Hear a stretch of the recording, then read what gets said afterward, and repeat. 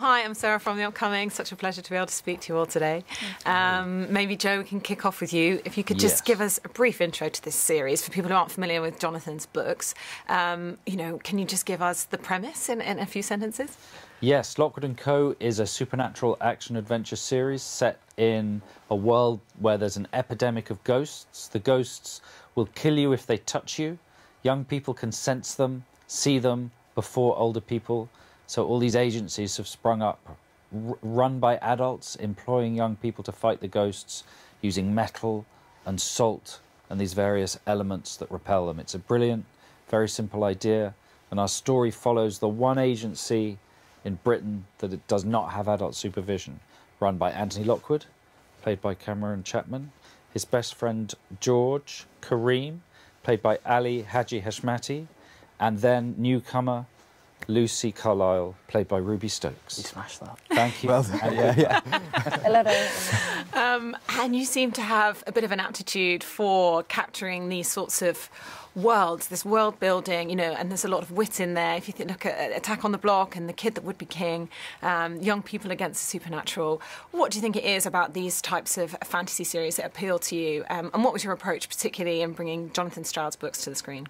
I think these stories appeal to me because I saw so many great ones when I was young, be it like E.T. or Explorers or The Goonies or The Black Stallion, all the movies that I saw when I was young where I saw myself in these escapist stories. So I like to think maybe I can do that kind of thing for a new generation. And these books are just incredibly well written, really compelling. They're sophisticated. They're very cleverly thought through. The rules are sort of stuck to and brilliant. And at the centre, they have these three really charismatic, really energetic characters that are really compulsive to follow. And coming to you guys, maybe I'll start with you, Ruby. I mean, this is quite a jump from Bridgerton, but obviously must have been a really appealing prospect. Were you already familiar with Joe's work? Had you read the books? What was the entry point for you, and why did you want to make that jump from Bridgerton? Yes, Ruby, were you familiar? Of course I'm familiar with Joe's work, and I hadn't read the books before, but when I got the audition through, I kind of read the first couple of 100 pages on Google Reads, and I immediately loved the character. I love that it's a young female kind of narrating this story, and you see it from her viewpoint, especially in the books. And then, they're not just three sort of heroes at the front of a story, but they're well-rounded, unapologetic teenagers going through that universal experience. And, they're four-dimensional in their emotional language as well. And I loved working on that show and playing that character, and I think working on such a glorious spectacle and incredible production as Bridgerton prepared me and propelled me to go and do a role and work with the team on such a show like Lockwood. And what I love as well is the sort of complexity of each of the characters and the dynamics between the sort of trio. I wonder, could you think of 3 words to describe your character, first of all, and, what aspects maybe you can relate to and which maybe are very different to how you are? Oh, wow. Well, I relate to Lucy a lot. She reminds me of kind of when I was a teenager, but also she's much cooler than me. I think we've all been kind of saying that these characters are much cooler than who we were at that age. But Lucy, in 3 words, is... Oh, God, I want to do one of them ones where they, spell out a sentence, but see, I'm not that cool. She is fiercely loyal and loving. That's 4. I did a little filler word, and fiercely loyal, loving. She is and. She is an and. And for each of you, a bit about your character and what aspects that you were drawn to or what were very different to you. I think I was drawn to when I got the audition. I read through the script, and I was drawn to how cool he was, and I was imagining, what it would be like filming that. It was the ball scene at the bar at the Fitz HQ that I was reading. And I was just like, wow, that would be cool. And then it was 11 months later, we were there at the Barbican doing it, and it was awesome. But no, Anthony Lockwood is very fun. He's complex, and loving. He loves his friends. He's charming as well. Yeah, yeah, and that's kind of the hardest thing to do. But he's got these great relationships with these two, and that was the best bit. That was the best bit. He's very different to me. He's, yeah, like you said, much cooler, much better at sword fighting than me. And for you, Ali? Ali, you've had a long time to think about this. I know. I wasn't sure where it was going to come About that from. sentence.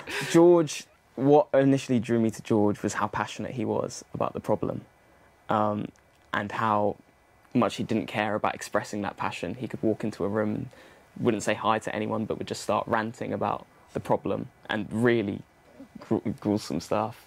Is that a word? Gruesome. Gruesome. Yes, it is a word. Okay. Doesn't mean anything, but... So yeah, in 3 words, I'd probably say George is passionate, intelligent, and unusual.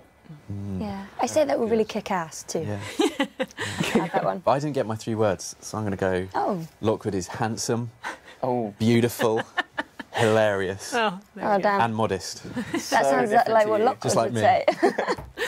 The other aspects I really love about it is kind of, you know, how spooky it does look, and it's kind of this sort of quite analogue look, you know, the Victorian style to the ghosts, and also the really witty dialogue.